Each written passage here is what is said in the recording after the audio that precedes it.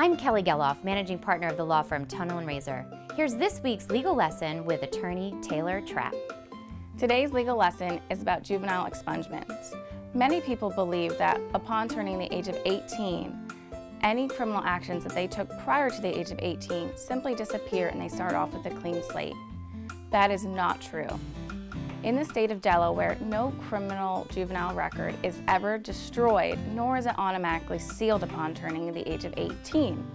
In order to have any kind of previous criminal arrest or adjudication removed from your criminal background history, you must take those steps to actually get it expunged from your record. Today's legal lesson is brought to you by the law offices of Tunnell and Raysor.